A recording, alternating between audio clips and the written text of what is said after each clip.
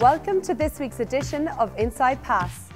Coming up are highlights from Ireland's game against Scotland in round 1 of the Six Nations Championships and exclusive interviews from all 3 Ireland camps. Let's get straight to the action with the doubleheader at Broadwood Stadium, where both the Ireland women and the Ireland under-20s were in action. You know, with 10 minutes to go, it was in the balance really, and I just thought the try that we scored that just got our nose in front, it was crucial. But you know, it came from 40 metres out, and I said it was a real team try, and I said it came at such a vital time. And even after that, we had to defend like hell. And you know, the character of the side, it's the first game together. Most of them, it's the first time playing international rugby for some of those guys. And for us, we're just going to take the positives out of that. There was a lot of ugly bits and pieces, but if we can focus on the positive, and it's certainly a good starting point. I think it was a tough night. I mean, overall, there was parts to it that were really good, and then there's parts, you know, that we can fix and look at going into next week. But on the whole, I think, you know, tonight was for us about getting the win, building that momentum in this competition, and you know, we're really happy with that. First game of Six Nations with a new squad, it's always going into the unknown a bit, and you know, that can provide ups and downs and whatnot. We knew there was going to be mistakes tonight. We knew things were going to go wrong, but we knew it was how we were going to react from that. And you know, we showed good resolve at the end, kept our heads, and luckily got the result. It was a team performance tonight in tough conditions, and you know, happy to get the win. Well, obviously we don't know much about Italy yet. You know, for now, look, we just need to tighten up a few bits and pieces here. But I thought there's some outstanding individual performances. You know, we're going to have to look for those guys to back it up again next week. Very important. But again, if we can focus on ourselves and again, little things that didn't go so well, if we can improve on that, I think we'll be a difficult side, certainly to, if not to play against, but to beat. Didn't look like we were going to get anything out of the game for long periods, but great credit due to the girls. You know, we got out of jail there tonight, and you know, we'll take the 5 points. That was the goal coming over here to Scotland. Obviously, the weather conditions and the way Scotland played against us, you know, put it really up to us, and to come away with 5 points is very, very pleasing. But we have to improve for next week against Italy, because that's going to be a very, very tough game. We watched them play a couple of weeks ago against Spain. Obviously losing out, big disappointment for them, losing out to Spain in the World Cup qualifier. So we knew they'd be hurting from that and wanting to put in a big performance, and we were first up for them. So obviously, yeah, huge performance from them. So all credit to them, they really put it up to us. We didn't make it easy for ourselves in any way, shape or form, but yeah, definitely huge character shown by 1 to 23. I thought the subs that came on made a huge impact as well. Ciara O'Connor made some great bursts up the middle, particularly in those last couple of phases, and I thought the backs and forwards worked really well for that last score. So yeah, huge character, huge resilience. You know, we spoke about it before the match. We spoke about it at half time. You know, our turnover rate and our penalty count, you know, just stops us from actually getting ourselves into the game and the style of rugby that we want to play. And there'll be 2 key areas for us. I thought the set piece was very, very dominant, which was great to see. And I suppose the never say die attitude of the players was it's a characteristic of the squad anyway. And to realise that we weren't playing well and to stay in the game and actually give ourselves a chance at the end is very, very pleasing. And it's you know, it's just one of those days. You get those days, but the key is now that we actually bounce back next week and put in a performance of value. Ireland recorded their first loss to Scotland since the 2013 Six Nation Championship at Murrayfield at the weekend. Here are the highlights from the game, and we get reaction from the camp as the team turns its attention to Rome.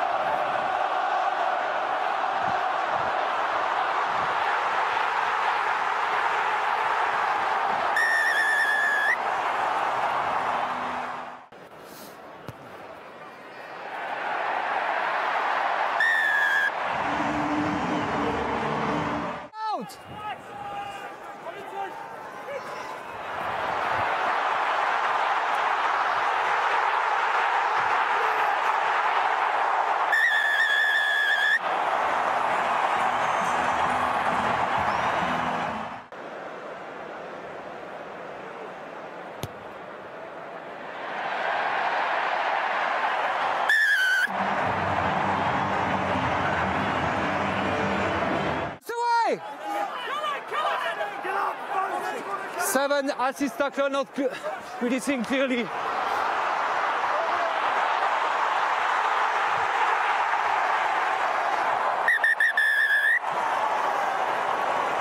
Just check if he's in touch. Check okay. Yeah, it's enough clear and obvious. We want the try. You can award the try, yes. Thank you, Glenn.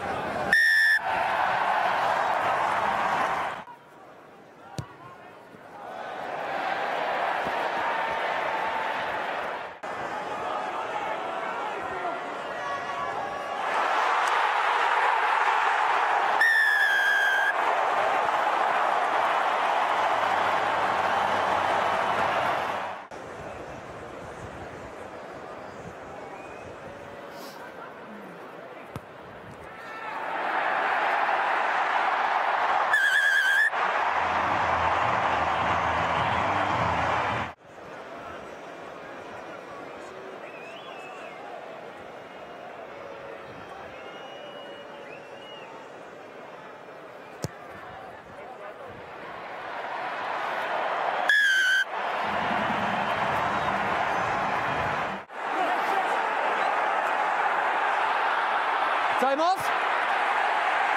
Paul, is it time off? Yeah, that's 40 minutes.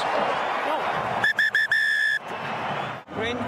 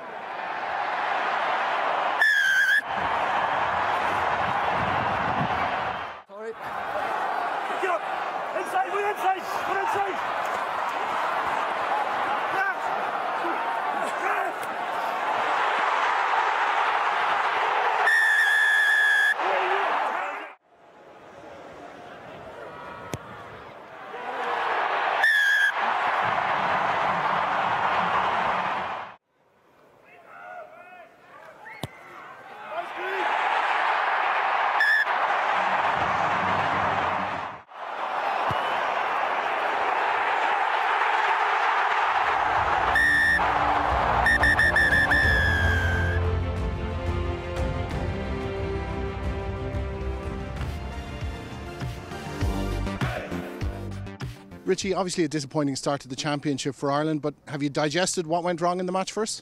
Yeah, we've had a good look at it over the last 24 hours. Obviously very disappointing start. The Scots were very good, and we always knew going over there that it was going to be very tough, but we felt we let ourselves down.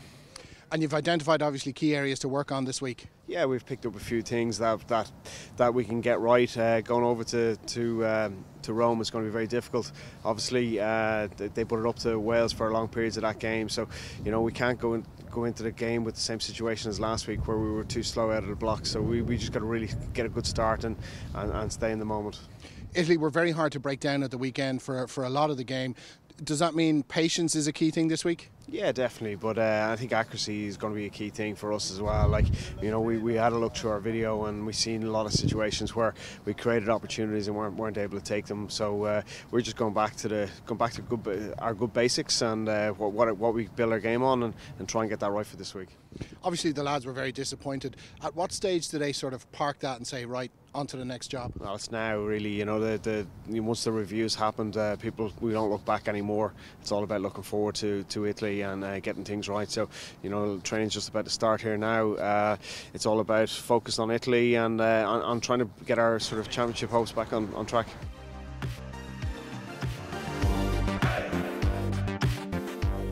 Got a squad update here.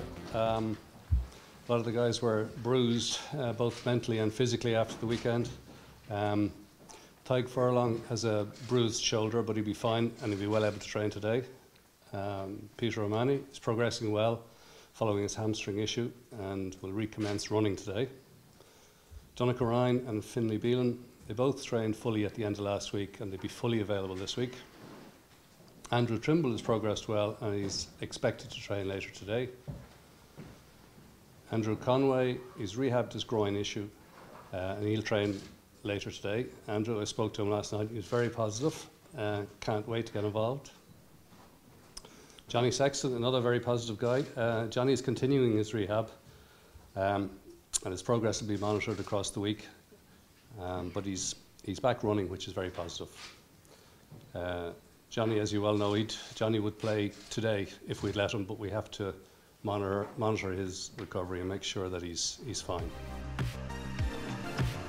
Yeah, we just had it there. We had a couple of sessions. Had a group one last night actually, and we had our units today. So as you can imagine, it wasn't pretty viewing in some of the areas.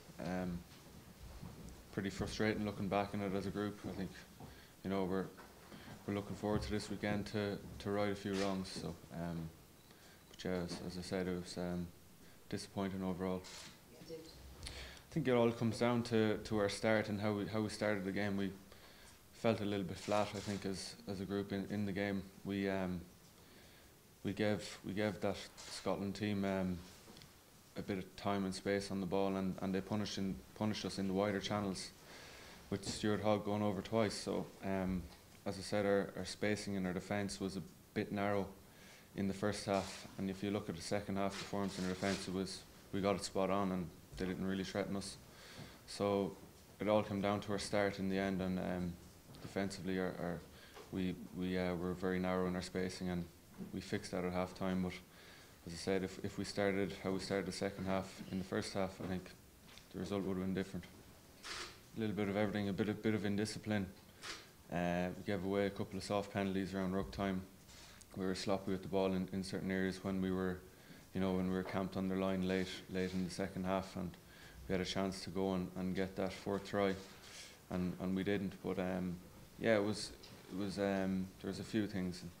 You know, we had a few breaks in play as well, where we could have went the pitch and there was a slap down there, I think, which was missed by the officials, and that could have changed the game as well. So, you know, there's a number of things where, you know, things didn't go our way, and we have ourselves to blame for that. We gave away a few sloppy penalties and gave them easy access.